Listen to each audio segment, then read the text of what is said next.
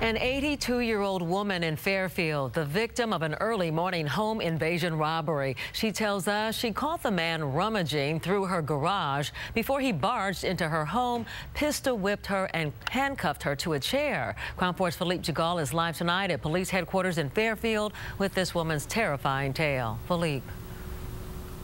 Yes, Pam. Pat Seehausen turns 83 this December and says this is one of the most frightening encounters of her life, but she says she's thankful to be alive and to be able to share it with us.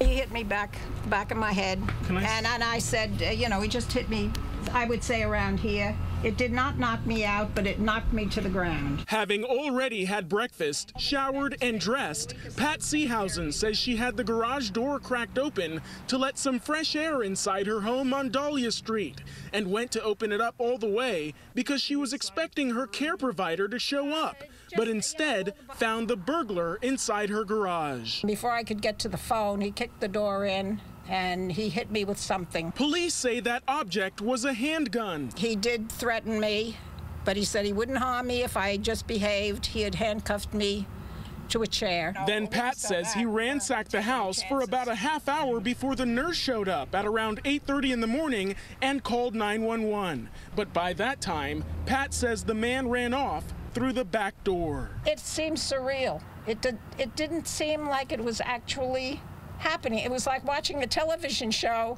that, oh, good ending, you know, but it was happening to me. Now I'm really shook up, and I'm going to take sleeping pills wherever I sleep tonight.